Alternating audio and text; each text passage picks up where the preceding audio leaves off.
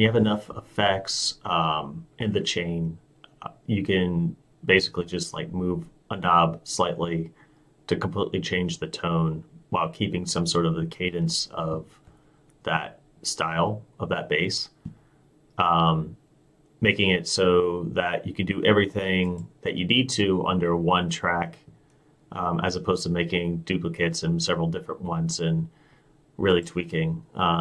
There's obviously some points where that might be useful, but I like to try and add forms of automation through modulation, by using on-offs.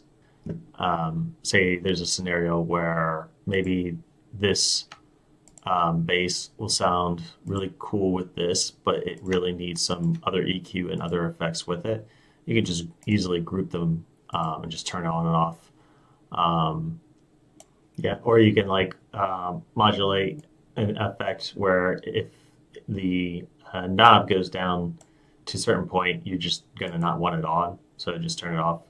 The earlier you make a change in the chain, the more impact it will have on the other effects, which will change the sound more drastically.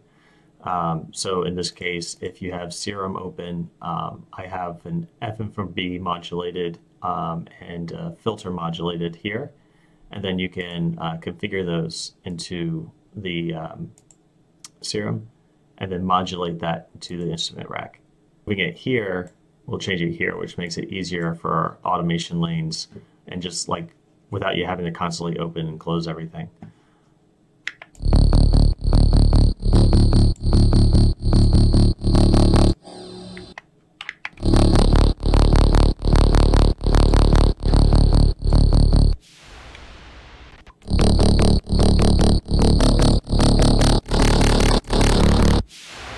So with the bass soloed, what I did here is I color coordinated them to have different effects going. So for this is the main standard.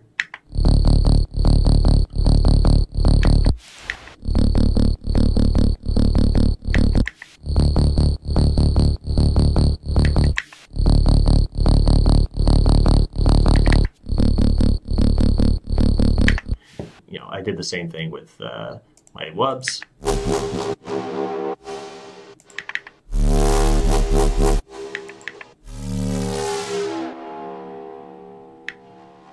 Other things you can do also is to change the vibe of a track is you can use the drums. So in this first part, the kick and the snare aren't making any changes, but we're creating different energy with the usage of cymbals and toms and such.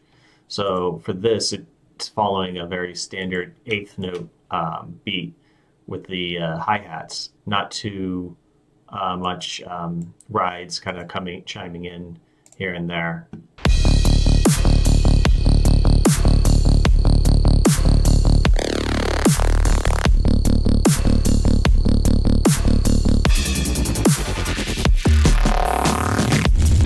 Then it comes in with 30-second triplets with a mix of rides coming in at about the same amount as previous. So you're really just changing that to give a different vibe.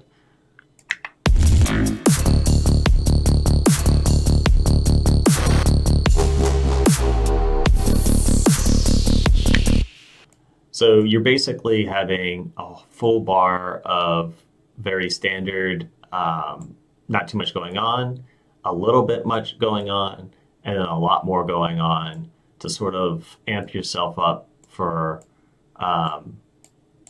whatever ends up coming up next.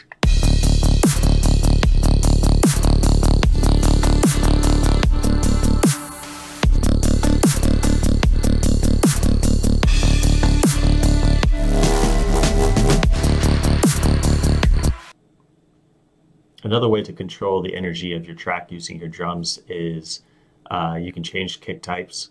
I have a thick kick in the beginning because there's a lot more space.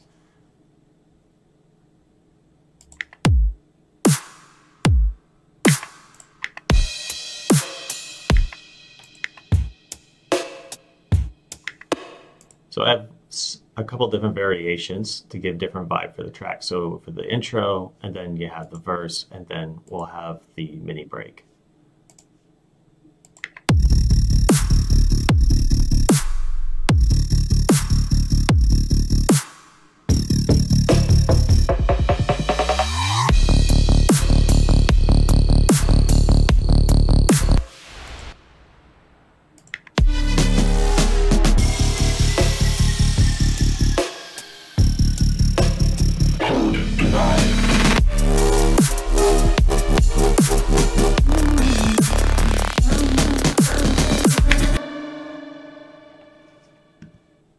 Of course, you don't have to do that just for the kick. You can also do it for the snare. So in this case, I have kick types switching between two shifters, one bringing it to a higher version of the kick and one lower.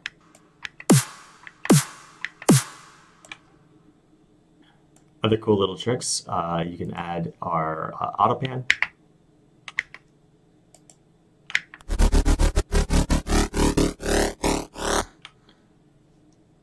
or a comb filter.